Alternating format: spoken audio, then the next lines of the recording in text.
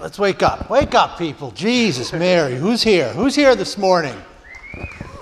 Let me hear you. For God's sakes, come on. I know the Knicks lost the ping pong lottery, but we'll make up for it. It'll be all right. It'll be all right. All right, let's try to do this better than the last moderator, okay? That guy was a hack. It's a joke. We wrote books together. I love Mike. I love Mike. He's right down Is he there. still, can he still hear this? Yes, he can. He's about to rush the stage. Damn it. Sorry, Mike. I love you. All right. Creative destructions, rises and crashes, booms and busts.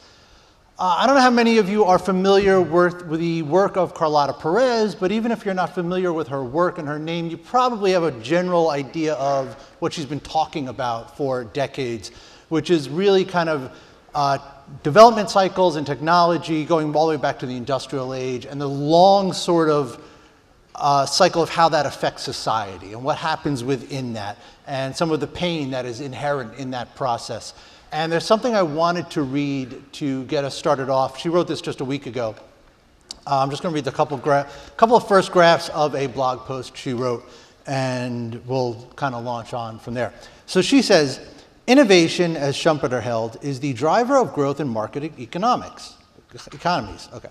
But although technical change is constant, it is not strictly continuous. Once or twice in each century, the whole economic system is deeply transformed by a technological revolution that changes the patterns of production and consumption. And I think you guys can start to see something familiar here, right? The early decades are characterized by a ruthless process of unfettered free markets and creative destruction, while the new paradigm is learned.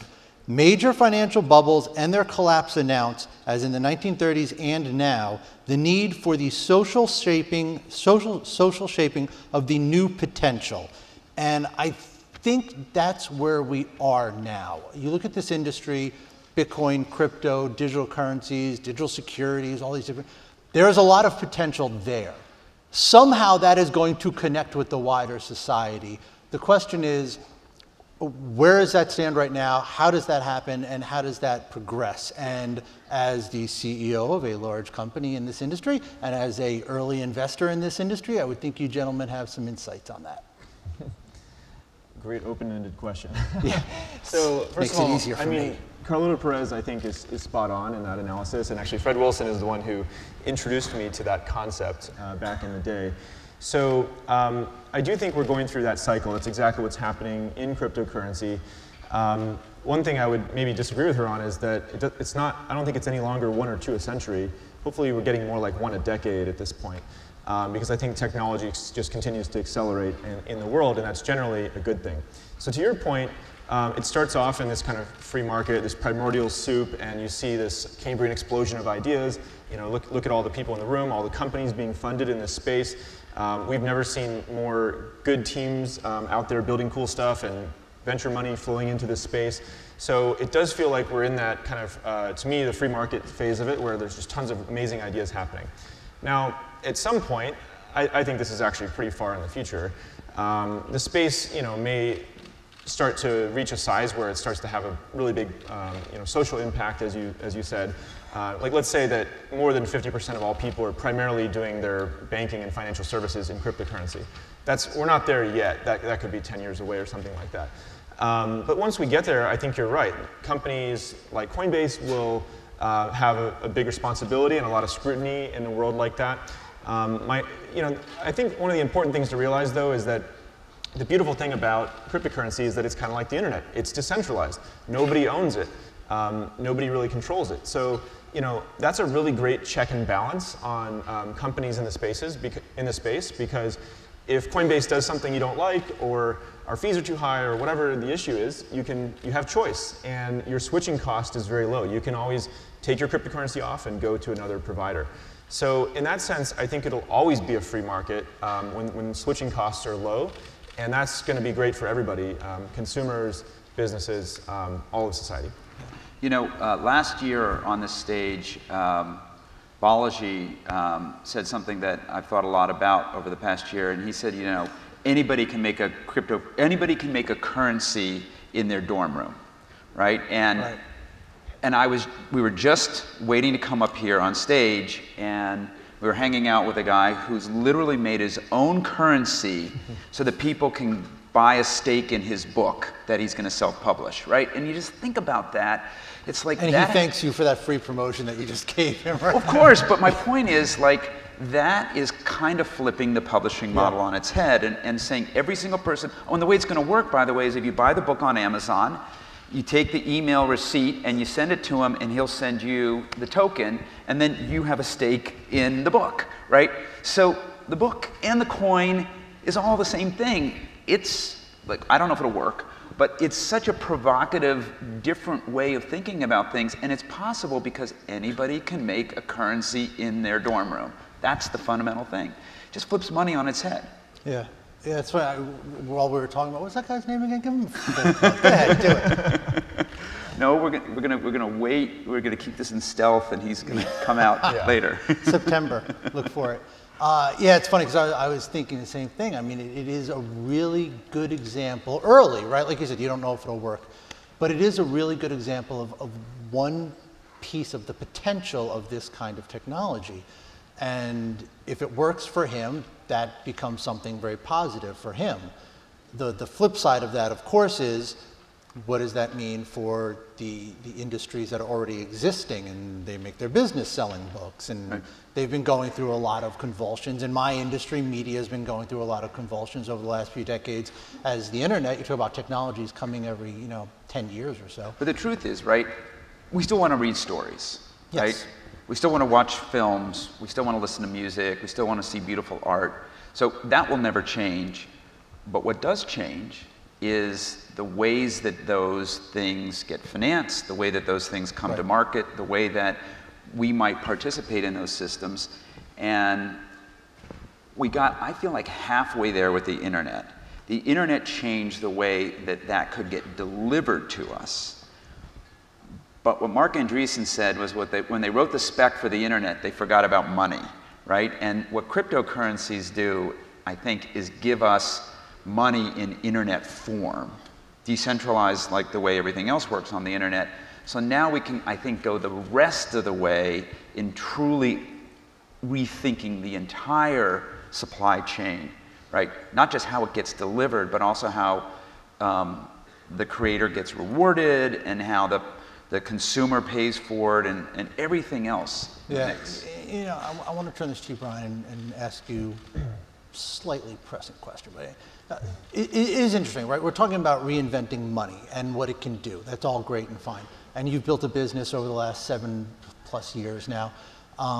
You've made a couple of moves lately that have been very interesting. We're not here to just promote what Coinbase is doing, but you've made a couple of moves here lately that are very interesting.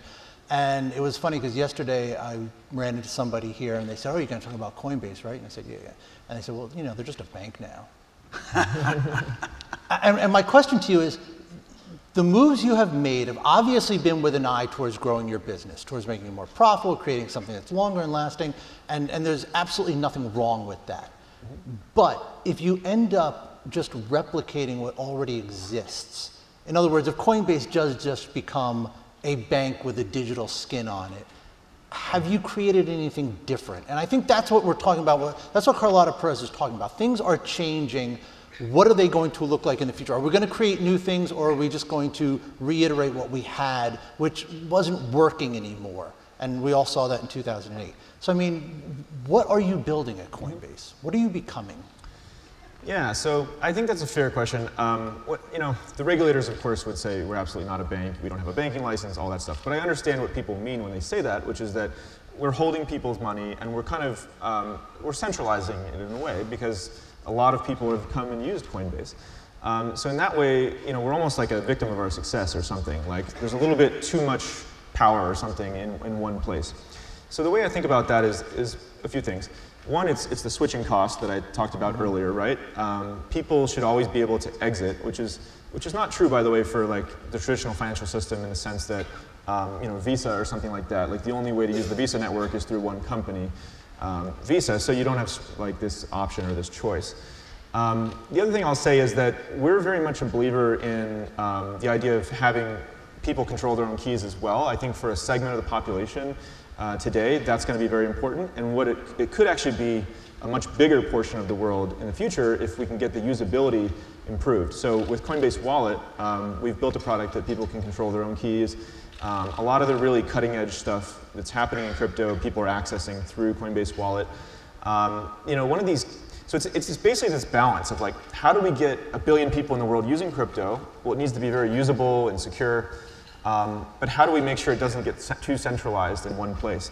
So I think we're basically offering something for both, and we'll have to see how it evolves from there. Yeah, yeah, and it's funny too. I know a lot of people, everyone knows that crypto Twitter is so tribal, right? A lot of people are going to take that and dunk on Coinbase, Coinbase Bank.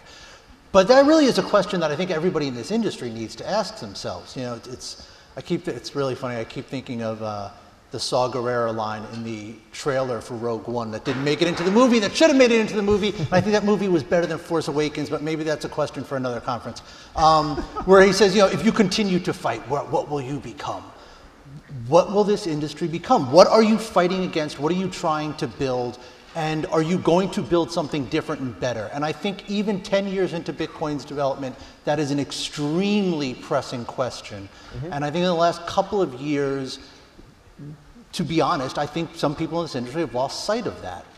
And I wonder what both you guys think about that. Where is this industry going? What are you building? Will it be better than what exists?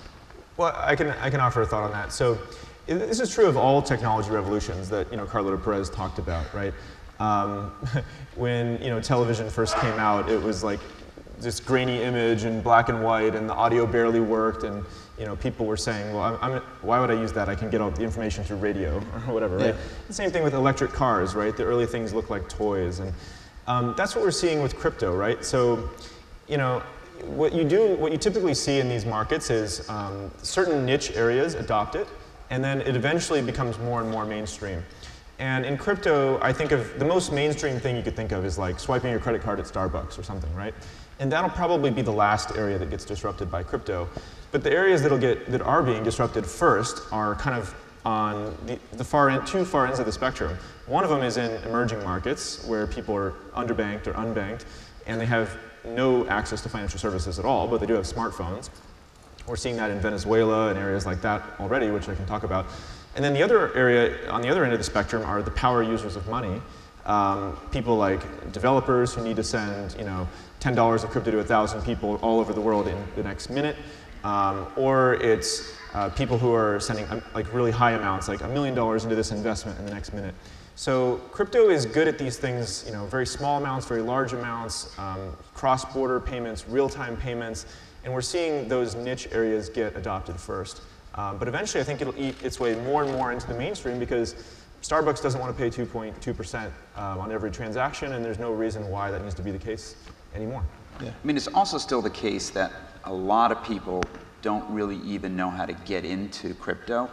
I was in LA earlier this year and went to dinner with a friend, and she said to me, I'd like to buy some Bitcoin. How do I buy Bitcoin? I said, well, you go to Coinbase.com, you open up an account, you connect your bank account, and you buy some Bitcoin. But, you know, I mean, it's like, you know, we sitting here in this room, we're all thinking, how does somebody not know how to buy Bitcoin? But I think if you just walk down 6th Avenue and you stopped 100 people and you say to them, do you know how to buy Bitcoin? I bet you like 90% of them don't know how to buy Bitcoin. I was going to say 5. 5 might know how to do it. 5 out of 100. 5 out of 100. I was thinking 10. Yeah. Right? So it's still very, very hard for people to get into this, right? I think once you're in it, you know, then it's a little easier to operate inside of it, but we just don't have enough people there. And there's a whole bunch of things that have to get solved, I think, before we can really make cryptocurrencies feel mainstream, transaction times, and, you know, getting people comfortable with security issues. I think being able to store your assets safely at a place like Coinbase that can do something like cold storage at scale is absolutely necessary. People don't want to put it on like a little hardware wallet that they then somehow keep, you know, somewhere. Like, that's just not going to ever be a mainstream solution. So that's why I think it's taken time. Yeah, you know, it's interesting because something I've thought for a long time is I think, excuse me, There are two ways to look at this. One is within the industry, and then one is how the industry is going to fit in the wider world. But within the industry, we see these bull and boom, these bull and bear phases, but boom, a bust, we had it, and everyone knows, we don't have to go through the history of it, But what I think is really interesting is we look at the price, and we think the price is telling us where the entire industry is at this moment. But I think there are several dynamics going on within the industry, and they're not happening at the same pace. I think the hype cycle got way ahead of the development cycle and the adoption cycle, and it sort of raised expectations to a point that the rest of it wasn't really there. Development is, look at the Bitcoin Core. Is it even at version 1 point something yet? Isn't it still at like 0.10? You are still developing the software. Adoption, like you said, 10 people on the street might know how to do this. How do you guys, navigate through all the different dynamics within the industry? And then let's talk about how this connects to the wider world. Well, first I would say, I have a friend who said to me, nothing good happens without irrational exuberance, meaning nothing good happens without a bubble to finance it. And if you really think about what happened in 2017, billions and billions of dollars, maybe tens of billions, maybe, I don't even know, came into the sector. A lot of that is still in the sector and now being deployed against developing new protocols, developing scalability solutions, developing lots of other things. And so we will see the benefits of that financial investment that got secured by the industry in 17 start to reveal itself over the next 12 to 18 months. That's the thing I'm most excited about. In our portfolio, we've got about a half a dozen projects that are going to go live in the next 6 months. And I'm really excited to see how those go.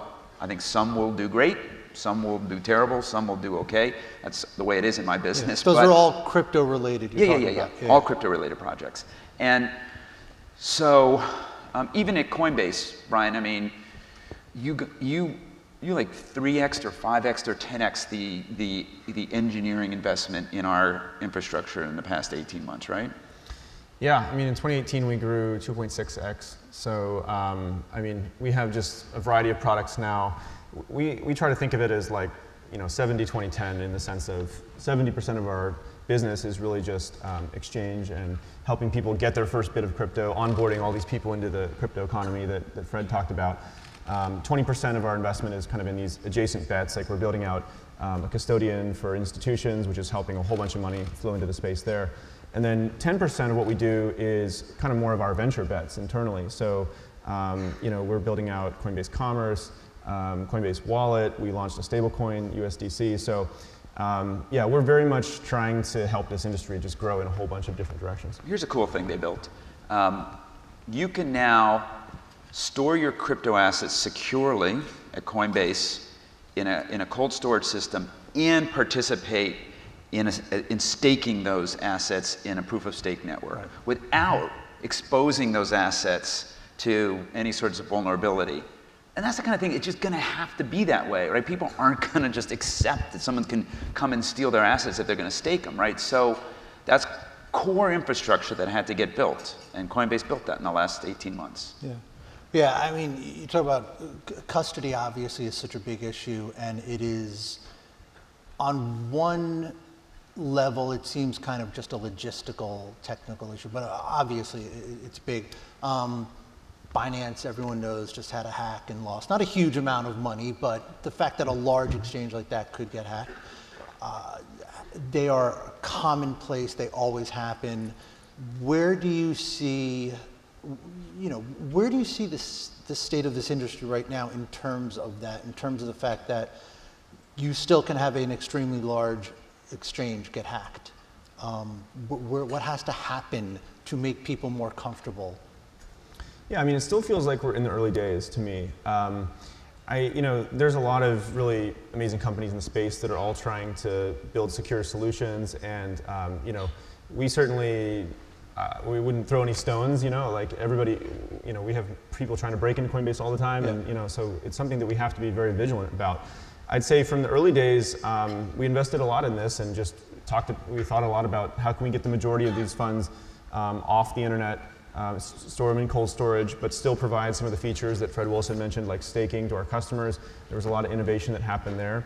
We're in a world today where we're on generation 4 of our cold storage. We kind of rebuild it every 18 months or so. We're in a place where we have these data centers actually all over the world that are geographically distributed, and you need a consensus of key holders to come together to restore any of these funds offline. We hire third-party firms to come try to break into it, and they come pose as candidates applying to work at Coinbase.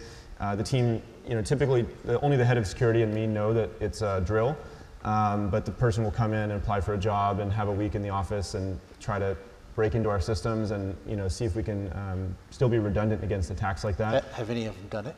I mean, in every security pen test that we've done, they'll give you a report card at the end, like these are weaknesses, these are benefits. And it's always, there's lots of layers of security, right? So they might breach 1 or 2, but hopefully not get the whole ball game, right? So those are kinds of things that we do all the time, and knock on wood, I think we're the only major exchange that hasn't had a breach. So that's really good, but it doesn't mean we can't continue to be vigilant. Yeah. I think trading and custody are different things. Doesn't mean that the same company can't do them. Obviously, Coinbase does them. But I think the market needs to understand that you might choose to go trade a pair, on a small exchange in Asia because they offer it and nobody else does. It doesn't mean you want to store the asset there. You might want to go transact there, but it doesn't mean you want to store it there.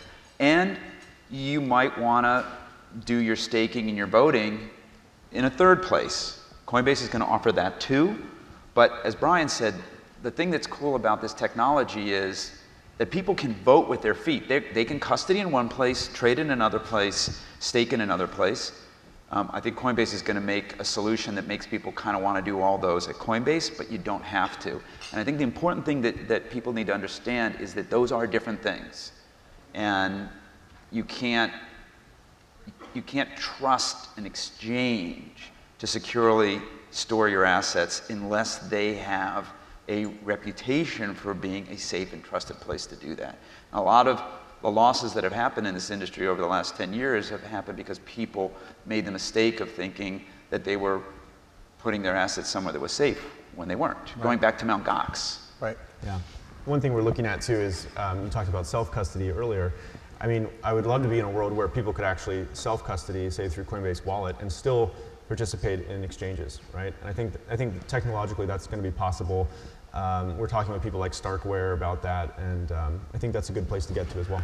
Yeah. I also would like to self-custody some amount of crypto on my phone, right? But I don't want to necessarily have a lot of my crypto on my phone, but there's some reasons why I might want to have some here, just, to have it at the edge as opposed to in the center of the network. And I think what we will see in the next, I think relatively, near term is systems that allow people to be able to have all of that kind of sync together into one kind of storage system where the assets are where they need to be and optimized. Like the way a sweep account works, in a big bank or something. Think about that for crypto assets. Yeah. It's interesting. You and I were on this stage last year, and a year ago at this conference, there was a lot of talk about the institutional money, and it was right around the corner, and it's just going to come. And now here we are a year later, and we're still talking about the institutional money, and it's right around the corner, and it's just going to come. Let's just talk about that for a minute. The state of crypto, the ties that are being formed between the crypto industry and traditional finance, institutional money. Where do you guys see that right now? Where do you expect that relationship to go? Yeah, well, I think we have good news to report on that. Do you now? Largely, that has played out, I would say, yeah. So, like for Coinbase Custody, for instance, we launched the product about 12 months ago. We just crossed $1 billion AUM for institutions. There's about 70 institutions who've signed up, adding about 150 million, AUM a month. So, to a large degree, that's been a success. And, there's more and more features in there that we can continue to add. They want to do OTC trading, they want to do staking, they want to be voting and doing the governance on chain. So actually, Fred and I just attended an event last night where we met with a bunch of institutional clients, and I think that space will keep growing really rapidly. You know, Bitcoin is still the most important brand out there in the world that a lot of them get interested in, and that's why they come to crypto. But I think once they have their Bitcoin position, they start to think about how can we get additional alpha. And you know, a crypto first or a crypto forward company like Coinbase, you know, we now have 30 assets available for institutions in Coinbase custody, and some of these advanced features like staking. So they're actually coming there because they want a whole variety of things out there in the crypto ecosystem.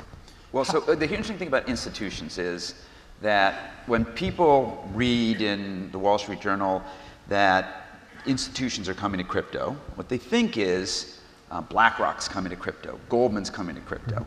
But actually, that's not what has happened. What has happened is that there are maybe 100 token funds. What do we think? Is that about the right number? Yeah, well, there's probably 200 or so, but some of them are in Asia.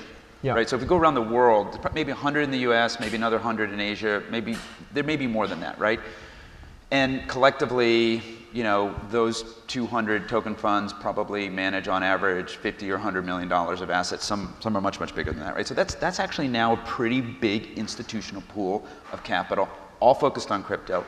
And then the second market is also probably not BlackRock at Goldman. The second market is me. Right? So we have now funded, call it a dozen token projects. Every time one of those token projects goes live, we get a bunch of tokens. And all of a sudden, you know, we own a lot of those tokens.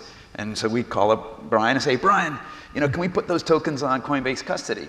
We go into the institutional part of their business, right? Because we're not, you know, a small holder. And so I actually think that those two buckets of institutions, the token funds and the venture funds, will make up the first two big buckets of institutional money. It's not to say that the BlackRocks and the Goldmans won't do something in the space, but I think them, you know, if you think about a poker analogy, for them to take their entire chips and go all in, I don't see that happening in the next year or two. But the people who are running token funds, they've already done that. They are all in with their capital. Yeah. Totally agree. Yeah, you talk about the custody service and that there are 30 tokens now available in that. Was that a regulatory hurdle? Was it tough to get that approved? And what was the process like for that? Yeah, it was. So Coinbase Custody is a New York Trust charter, and you know, we interface with the New York DFS and other regulators around the world. We had a lot of really good conversations with them about how we can get more and more of these assets available. And certainly for institutions, you know, there's a lot of laws around consumer protection, so you'll see us be probably more conservative in what we add to Coinbase, the main consumer app. But for institutions, they should be able to custody anything they want. Including a ham sandwich. Including a ham sandwich, yeah. That's a little inside joke. Yeah, that was when our lawyer had this funny phrase. They told the institution should be able to custody a ham sandwich if they want. Anyway, so that's largely been the case today. One other data point I'll throw out there about institutions, I think now on Coinbase Pro, 60% of our trading volume is from institutions. So I agree with exactly what Fred Wilson said. People were thinking Goldman and BlackRock, and I think they'll get there, but the institutions that are coming on today, they look a little bit different, but it's really slowly becoming more and more of all. I mean, every institution is going to have a crypto part of their business in the next few years if they don't already. Yeah. So we have under 2 minutes. Do you guys want to give me just quickly, you know, one or two big things that you are thinking or looking at, or you know, what are your major thoughts for the next, I think it's 6 months? Let's throw it out there. I'll go first. I think we will see crypto networks form around core compute infrastructure. And I'm thinking storage, I'm thinking compute, I'm thinking bandwidth. I think we are going to start to see large-scale crypto networks form to provision that kind of stuff in a decentralized manner. We have two projects that are going to launch this year in that area, but there are many more. And I think it's just a perfect, like if you think about like, you know, you got Amazon Web Services, you got these big centralized infrastructure providers.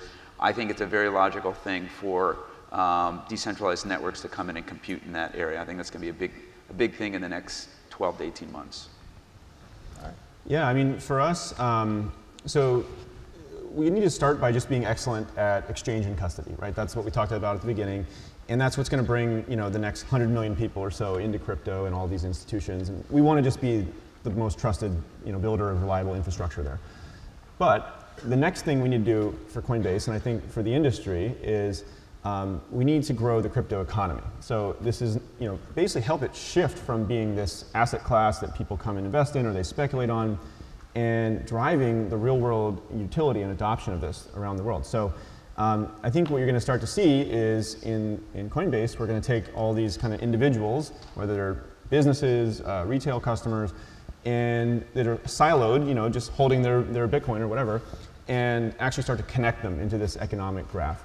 So you're going to start to see, the verbs in the economic graph, things like not just buy and sell, but I want to spend my crypto, I want to vote, I want to stake, I want to invest. So you're going to start to see those opportunities surfaced. And lend, borrow. Lend, borrow. There's all kinds of verbs that we need to create in the crypto economy. So, that's one of the metrics we're tracking is like, are we making money for our customers? Yeah. Because if you're seeing the crypto economy grow, it's like the GDP of some country growing. Like more and more people should be getting economic opportunity and economic freedom in the crypto economy, and that's how we know that we'll be successful long term.